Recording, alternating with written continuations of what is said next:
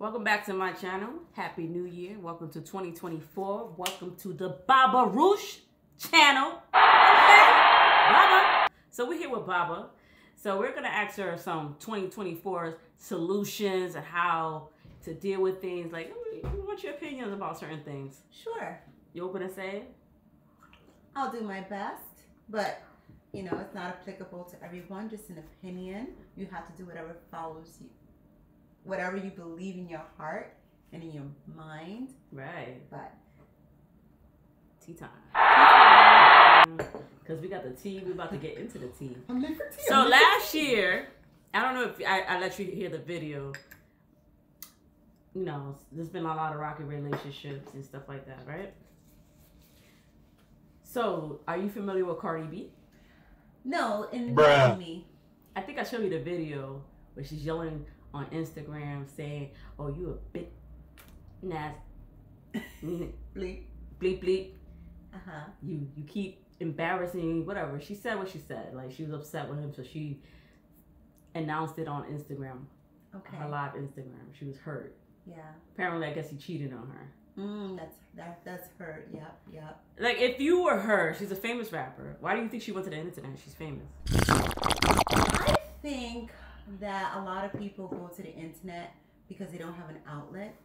It's become like more acceptable to just air your personal business in front of people. So, but it's kind of sad that you can't get resolution because you're not speaking to the person. She's a resolution. Because you're not speaking to the person who you really need to speak to. So maybe, is it a possibility that he wasn't available to her? Maybe she didn't have anybody close enough to share this with? So she was trying to find him on the internet. Beep, beep, beep, beep, beep, beep. All right, so it's not like this. All right, forget her. Do you feel like anybody... Do you think the best way to solve a problem is to go to the internet? Absolutely not. Why? Absolutely not. I mean, there are a lot of people who might benefit from it because they are on the receiving end, and then they can say, wow, there's other people that are going through what I'm going through. So it becomes a platform where people can share. But for the individual's family and children and employers, does anybody work? Like, do the employers not say, oh, who cares? That may not be always the best.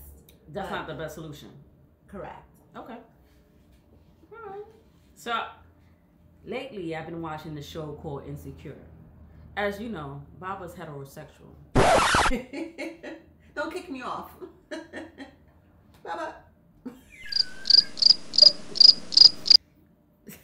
You're so annoying. The stuff I have to deal with. Well, you're a big tea drinker because you got soup. Well, I like the taste. I have one elderberry and the other one I think is sweet tangerine or something like that. All right, so anyway, I was watching the show Insecure. I'm assuming you guys seen this show. So, I guess there's a few ladies out in the show. Why are you laughing? Bruh. Are you laughing at the episode where she took the baby and she dumped it in the garbage? She said... All right, so pretty much they're trying to figure it out. Yeah. They made it seem like the dating scene was horrible for them. Like, it was hard for them to get a decent guy. Well, one particular character. Yeah. Would you say that? Would you agree it's hard to find a decent man nowadays? No, I think there's a variety of people, a variety of men, women out there. And sometimes it's challenging because the person who's looking may not always be true to themselves, you know, and the flaws that they find in other people, they might find in themselves. Okay. You know, but dating should be fun. It should be about getting to know people, building friendships, relationships. Yeah, you don't have to make it as complicated as you need to.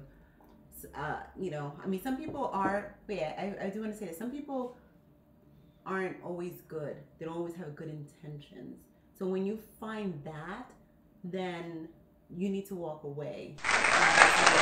Criticizing you, putting you down, then don't stay there too long. You know, Well, to me, I don't right now. For me, I think dating could be very scary. Scary. Yes, because people, Yeah. for me in my experience, they will pretend to be something that you want just to get with you.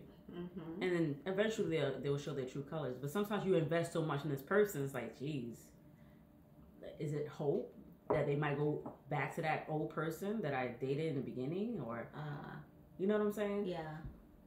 I think dating can be difficult. It just made it, in the show, it made it seem like these guys just wanted one thing and one thing only, which is sex. So then, but if you are a person, and like, let's say you are looking for a romantic partner, Right. you know, so you don't have to have sex with someone to be with that person. If somebody's pressuring you into sex, then if you give in, that was because of you.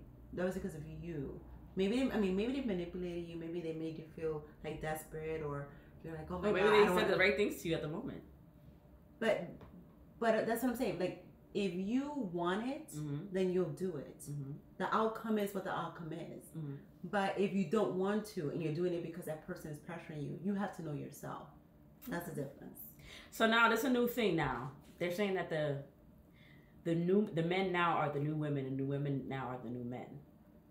Elaborate. So elaborate. They're trying to, while men are getting to the point that, hey, why should I pay your bill? Why can't you pay? Why do I have to hold the door for you when you can hold the door for me? It's the automatic doors. Okay. I mean, how do you feel about that? Do you agree? I don't know. I haven't thought about it. I do believe in doing for each other. Okay. So men have always been, historically, they have been providers. They Right. have been like guardians of their families. So I think when it comes to family, you'll still find men that will protect their family, just like you'll find women will protect their family. When it comes to dating, I mean, things are changing. So I go back to my original answer. You have to decide what you want, who you are, what you're looking for. So if that's not what you're comfortable with, and the guy's like, you open your own door, then if you're honestly not comfortable with it because you have a different perception, different belief system, then that's not the person they need to be dating. Okay, so instead of trying to switch the person's point of view or their mindset into believing what you're believing, won't you just find somebody that's on the same page as you? Yeah. Okay. All right. Okay. I mean, there's nothing wrong with broadening your horizon, but if you're not okay with it, if it goes against your grain, against who you are, that's what I'm talking about. Not like, oh, I'm not going to try anything new. All right, so now we have this new generation now. Everything's on Instagram. Everybody wants to follow the quotes on Instagram. They follow everything they see on Instagram. So I remember one time a girl told me, hey, if we are together, would you post me on Instagram? I said no. She said, I can't be with anybody that wouldn't post me on Instagram. It seems like you're hiding something. I totally disagree with that. What about you? I disagree with it because I mean, I'm not a big social media person, but to some people that has become their everything. That is your new norm. That is your life. That is kind of like, hey, you're introducing me to your parents. Right. I think I'm probably gonna keep going back to the same thing. You have to know who you are and what your values are and what you're comfortable with. So, I mean, you can try to speak to that person and say, well, why is Instagram so important? I mean, her response in this case was, because you're hiding me, or I think you're hiding me. I don't know, maybe this person had a bad experience in the past. Personally, no, I don't think that social media defines a relationship. It should not, but some people allow it to. It's a new norm. It is a new norm. All right, now that, okay, you're in a relationship, right? Is it okay for your significant other let's say you guys video call, right? Mm-hmm. And he just starts playing with himself as to if you were single and you're trying to get to know a guy, and he starts playing with himself. How do you feel about that? That people tend to do a little bit too much on the internet or voice call or anything. I could be wrong, but I think a lot of people are insecure. That mirror, that glass, that distance gives people that power to feel like I can do whatever I want, and if it's not, I can just turn it off. I can just close it. There's no accountability for it. So the closer we're getting with the internet, the further we are away from people, from real feelings, from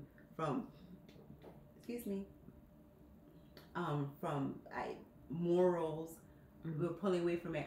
If a person pulls out their vagina or their penis on video, and that's not what I want, then no, I'm not comfortable with it. I do have the opportunity to.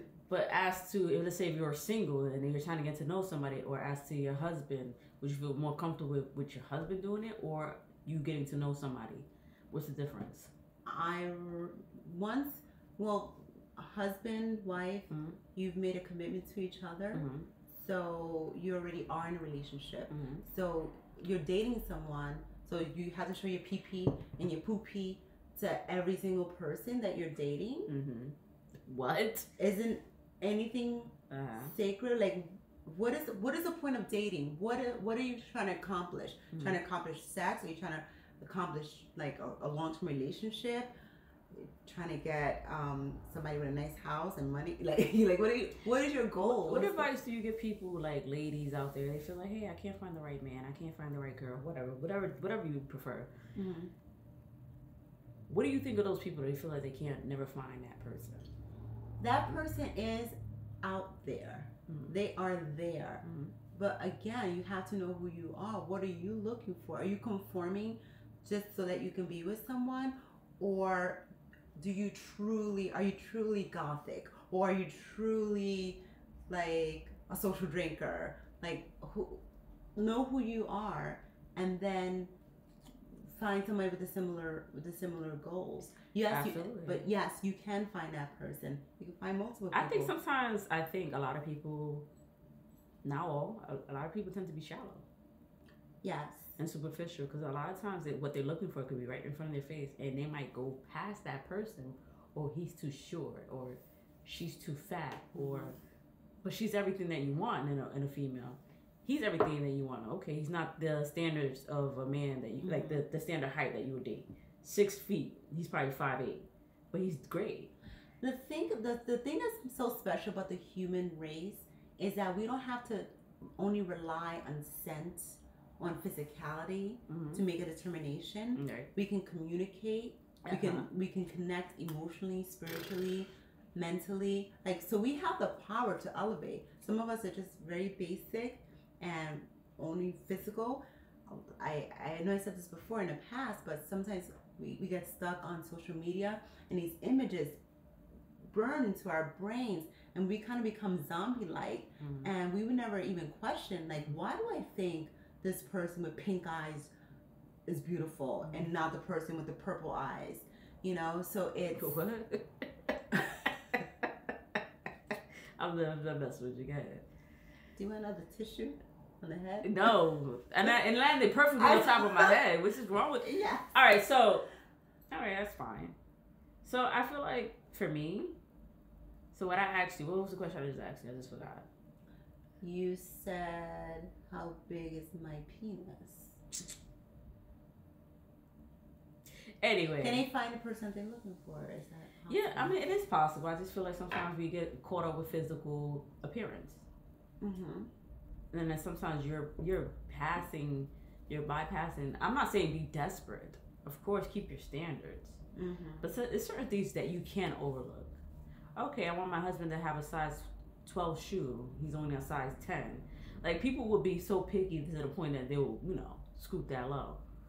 If you're looking for eye candy, then yes, be shallow, be superficial. If you're looking for the depths of love, then none of that's gonna matter. That's a good question. Do you think shallow people are truly happy? That's a deep question. If you're shallow, you never reach down deep into the surface. You don't have deep thoughts. You don't have like deep feelings. So deep thoughts, time. Deep thoughts. So maybe they can be as content as a shallow person can be. Can you? I feel like I don't think so. Go ahead. I feel.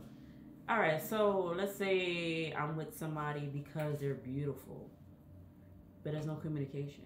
Mm-hmm. We don't have anything. We don't have nothing in common. But I like how the way you look. Mm-hmm. I just feel like I'm gonna feel empty inside. But because you're not shallow, right? But a shallow person. Sometimes they be like, oh, they're never content. They always want more. Have you noticed? I don't know if you ever had a conversation with a shallow person. I have, and there's no respect. There's no boundaries in their relationship sometimes. Mm-hmm. And it's like, okay, I'm with this person. I'm with her because she's beautiful. I'm with him because he looks good when he gives me good sex. But you're missing certain things to the point that you can't even have a solid conversation with him or her, that you need to go elsewhere. Mm-hmm. So yeah, I think there's like holes in that situation. You don't agree? No, I mean, there could be. It could be, yeah. All right, so because certain things are not fulfilling. So there's a thing floating around. Kevin Hart. Kevin Hart is suing a girl, a hostess. I believe her name is Tasha K. She interviewed his assistant, personal manager that he fired. I don't know. She no longer works for Kevin, exposing the fact that he has 2 women pregnant. Oh my, healthy sperm. Ooh, ooh, ooh. So now Kevin Hart is upset, so he's suing Tasha K. And is this a true story? I don't know if it's a true story, but this is not the first time he cheated on her. He has a history of cheating on his first wife, with the wife that he has now. And now he cheated on the wife that he has now with someone else, and they were trying to get money out of him, or they were going to leave the tape. So he just told her the truth. And now his ex-personal assistant, whatever she is, the assistant manager, is exposing him. Okay. Stating that he has 2, he's sleeping with the flight attendant and he got her pregnant. He's sleeping with another girl in the office and he got her pregnant. The flight attendant have sex on the plane? Probably he has his own private plane. Why not? Okay. He's a freak. I mean, like, do you feel like he's right to sue? Yeah. If they have like an agreement where there is a confidentiality agreement, but he's suing the lady that actually interviewed the girl. Oh, so she has no business relationship with him. No. So he's suing her. I think that's to send a message to. I don't think so. You don't have a business relationship with this person, so why are you suing them? They're holding an interview with someone that used to work with you. Yeah. That doesn't make sense. It doesn't make any sense? Okay. I just feel like, I believe he felt exposed. He's like, you introduced my ex-manager, assistant to your platform to spread my business, whether it's true or not. Yeah. And if it wasn't true, what do you care? Well, lies hurt. Again, you gotta think that comes with the territory of being famous, right? Yeah, but still, it hurts, especially at family. And people become famous for different reasons. They don't necessarily want to be exposed, but you are held at a higher, not a higher standard, but people are more watchful of what you're doing. So you can, I don't know. What advice would you give a woman that gets cheated on repeatedly? Get your body checked to make sure that you're healthy, number 1. What? Oh, like STDs? Yes. Okay. That's your best advice? Go to the doctor? No, that's not. And also, ask yourself, who am I, and is this what I want? So a lot of women and a lot of men out there sometimes they struggle with self-esteem. Of course, absolutely. Wait. Tea time. So, tea time. My tea is done. They struggle with self-esteem. Like, what encouragement would you give a person that's struggling with themselves? They don't get no advice from anybody. They're just dealing with it. Check your vagina and your pee-pee. Make sure you're healthy down there. Because also that can cause depression. But if you don't have anybody to speak to, write it out. But I would encourage people to find somebody that they can trust, that one person. I wouldn't necessarily say, reach out to social media, because you're not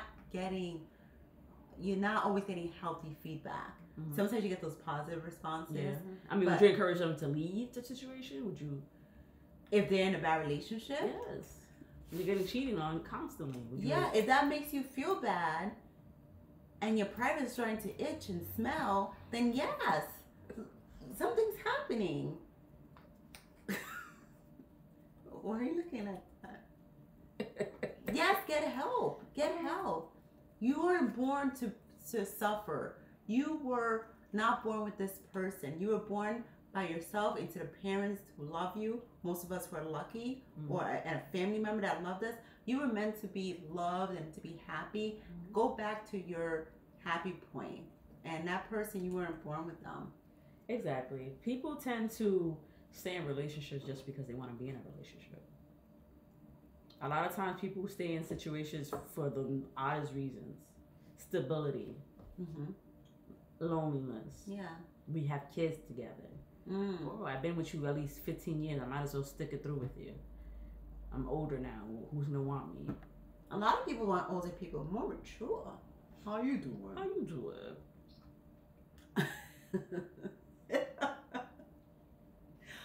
Okay. All right. That's what's up. That's what's up. How do you feel about these grown men having sex with minors? Minors? With their brains are still developing?